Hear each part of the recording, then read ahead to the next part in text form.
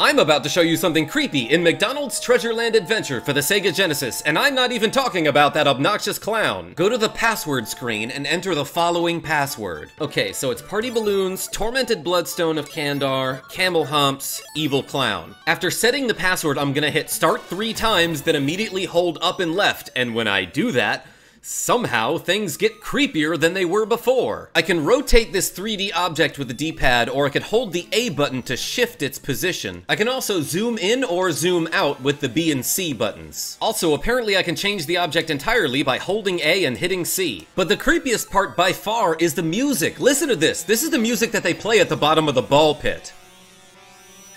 Anyway, if you hit the start button, you can escape this wretched plane of existence and head back to the title screen and then play the game like normal, which is honestly probably equally terrifying if you ask for my opinion. But this Easter egg just goes to show that you can't trust clowns or anything involving clowns, so you clowns stay safe out there.